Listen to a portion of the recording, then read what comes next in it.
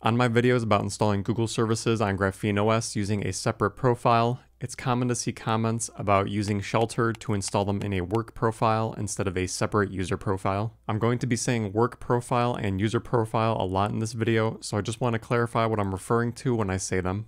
When I say user profile, that's the profile you create when you enable multiple users on your device and then add a user. When I say work profile, that's the profile created by a third-party app such as Shelter, Insular, or enterprise managing employee devices making use of work profiles. It's also worthwhile to mention that work profiles and user profiles are part of Android OS in general, but in this video I'll be referring to them from the perspective of GrapheneOS. When you first install GrapheneOS, you have a single profile that's created, which is called the owner profile. This profile is created by default and it cannot be deleted. Every install has this. If you enable this setting multiple users, you have the option to create additional user profiles. Each time you create a new user profile, it has its own set of encryption keys specific to that user profile. User profiles are meant to be used as completely separate workspaces, and for all intents and purposes, it might as well be like setting up a completely new phone. Apps cannot see apps running on other user profiles, and there's no communication between user profiles. It's not possible, the option does not exist. Another major feature of user profiles is that you can hold the power button down like you're about to reboot your phone, select end session, and that profile is shut off, and everything you have that was running on there has been terminated.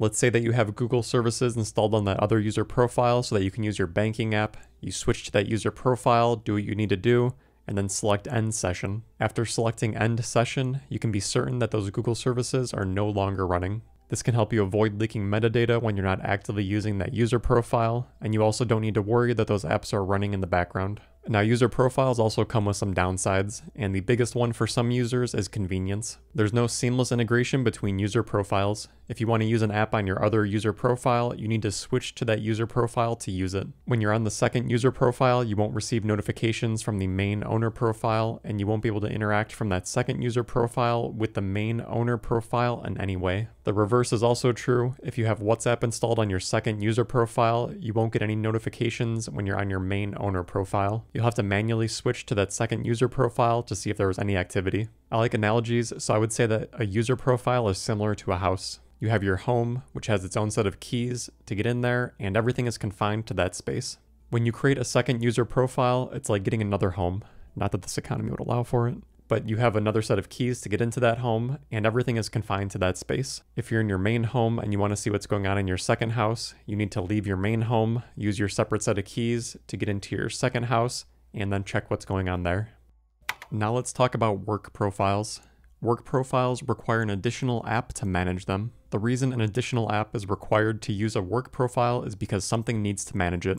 Work profiles are primarily used to create separate groups of apps. As the name implies, work profiles are typically used by organizations that want to have management over a select group of apps on an employee device, such as corporate email. Work profiles allow them to manage their apps that are part of the work profile and keep your personal apps out of their management.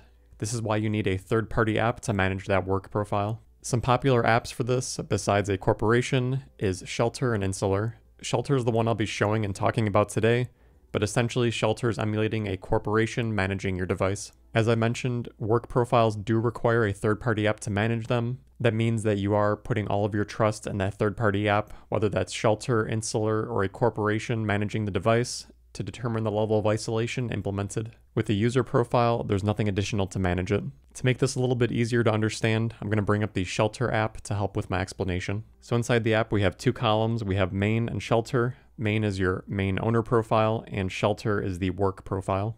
If we then go to the app drawer, we can now see we have a personal and work, and this is basically the main is personal and work is Shelter.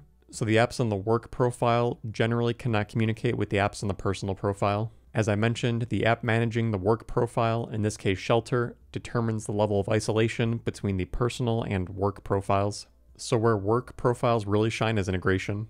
If we go to our app drawer, we can see just how easy it is to switch between personal and work. We get a convenient little icon of a briefcase showing us if it's a work app or a personal app. There's no little briefcase icon. If I want to open the work Aurora store, it's as easy as that. If I want to open the personal one, again, it's as easy as that. And just to show an example of how easy the integration is, you can even drag an icon to your home screen And now you can easily select one of the shortcuts to get to either app that you want. Unlike with user profiles where you need to manually switch to the other user profile to see anything on there, the work profile's seamless integration makes it easy to go back and forth. So I can absolutely understand the appeal of work profiles from an integration standpoint. I'm going to do a quick demonstration on how personal and work profiles are not truly separate. So as an example to demonstrate this, Shelter has a feature called File Shuttle, which lets you copy files between the personal and work profile and vice versa. So once you go through all the permissions to enable this, you can then copy files between the personal and work profile. So if we go back to our app drawer, we go to personal, we go into files.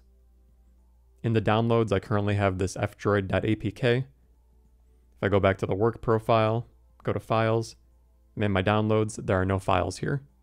So now let's go back to the personal profile, go to files, select fdroid, 3 dots in the corner, copy to, hamburger menu. If we select Shelter, this is now the work profile. We can see at the bottom, you're using this app in your work profile. Go to downloads. As I showed earlier, it was empty. Click copy. Now if we go back to our app drawer, go to the work profile, go to files, we can now see that fdroid.apk is there and we copied it from our personal profile. So this shows that the personal and work profile are not completely separate and you're depending on that third-party app to regulate the level of isolation between the personal and work profile. Unlike with user profiles where this type of cross-communication is not possible. So besides the true lack of separation, the other main disadvantage is that you can't explicitly control when the apps in the work profile are active. The Shelter app does have a feature which lets you freeze an app, which then essentially suspends it in the background until you need it again, so it's not constantly running. But again, you're depending on a third-party app to manage that for you. Compared to the user profile where we can select end session and everything inside that user profile is then terminated. So now back to the analogy, while user profiles were completely separate homes, I would compare a work profile to a separate room in your house. Things are generally separated into each room, but if you want to make a pizza in your kitchen with jalapenos and eat it in your bed, you can. So I'm not saying either of these methods are right or wrong. It depends on your threat model and that's different for everyone. Of course, I have my preference and my explanation might have come across a bit biased, but the important thing is that you understand what the differences are and you can make an informed decision on what's best for you.